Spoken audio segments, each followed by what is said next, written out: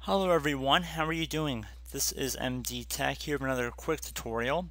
Today I'm going to show you guys how to change your default system font on your Windows 10 computer. So this is going to be a pretty straightforward tutorial and we're going to jump right into it.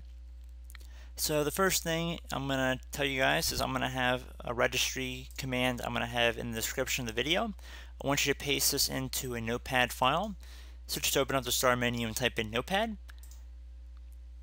So now if we go up to the Format tab up here and click on Font, you want to select whichever font you want to be your default font. So you want to make sure that you're spelling the name of it correct. So let's say System. Let's say that's going to be our font type. I'm just going to copy it just to make sure we spelled it correct. I'm going to click Cancel to get out of that window. And now I'm going to delete this area that says desired font. I'm going to paste in the font name that we're going to change our system font to. And then I'm going to click on File up at the top. I'm going to click on Save As. And now I'm going to do, in quotation marks, I'm going to do change default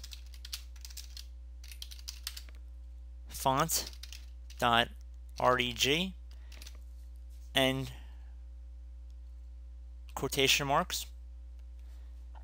So you have the two little dashes on both sides, and then you're going to click on Save. You can keep this Save As type as text documents, and I'm going to change the output to the desktop. And I'm going to click on Save, close out of the Notepad file. Now for change default font, I'm going to just double click on it once to open it up. Let's say, do you want to allow the app to make changes to your device? Click on Yes. Select Yes for the registry editor. It says the keys and values contained have been successfully added to the registry. At this point, you'd have to restart your computer for the changes to take effect. I should also point out I would recommend that you back up your registry before performing this, as well as creating a system restore point in the event that you're unable to restore the registry back. It's pretty simple how to create a backup with the registry. CCleaner even offers a built-in utility that will allow you to do that.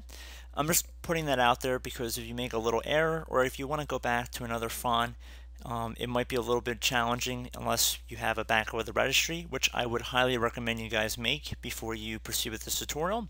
But I do hope that this tutorial was able to help you guys achieve your objectives. And as always, thank you for watching, and I will catch you in the next tutorial. Goodbye.